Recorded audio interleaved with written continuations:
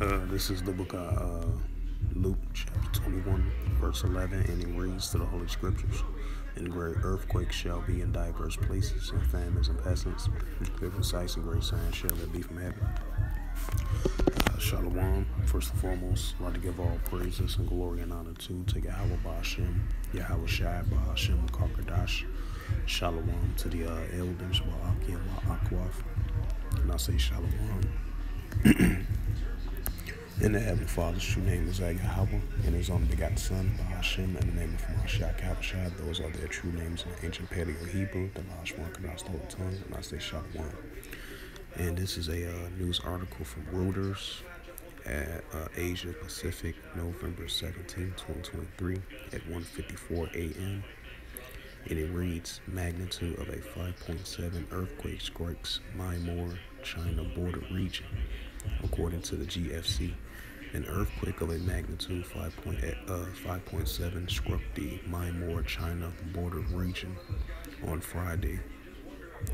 A German research center from Geoscience GFZ says the quake was a depth of 10 kilometers and 6.21 miles, the GFZ says.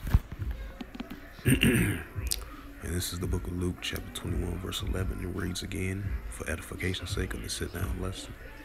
It says, and great earthquakes shall be in diverse places, and famines, and pestilence, and fruitful sights, and great signs shall there be from heaven.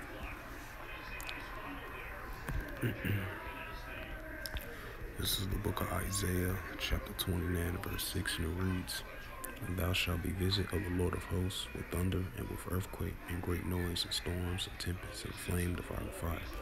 Shalom.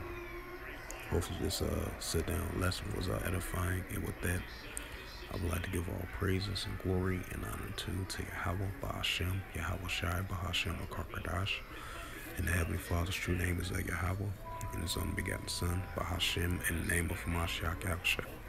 Those are their true names in the ancient Paleo-Hebrew, the Lashon Kadosh, the Holy Tongue.